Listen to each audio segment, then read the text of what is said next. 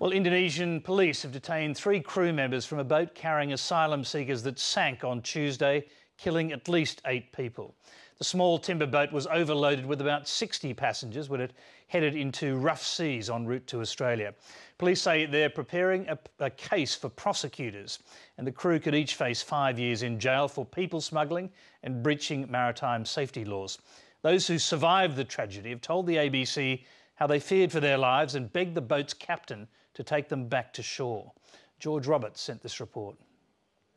These are the men authorities are blaming. The 3 crew members could face years in jail for their part in a failed plot to take people to Australia.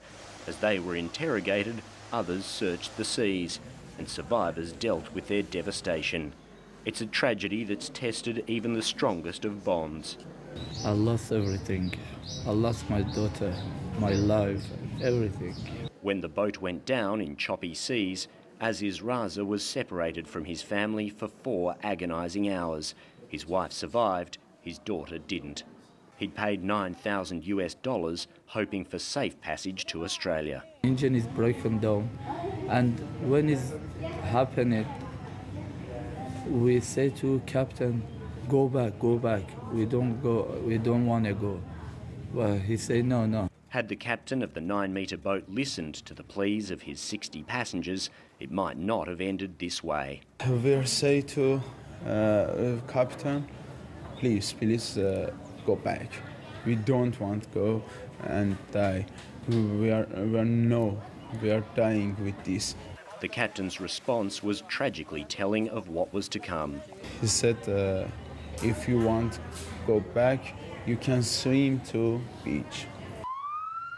8 bodies have been plucked from the water. The last was this 9-year-old boy, a sight no parent can bear.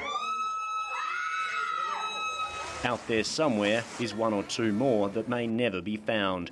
After 2 days of unsuccessful searching, authorities are considering calling it quits. If we can't find any victims today, we might have to pull out all personnel.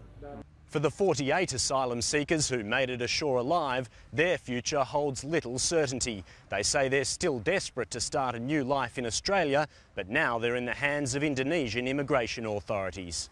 This isn't the life they envisaged. George Roberts, Late Line.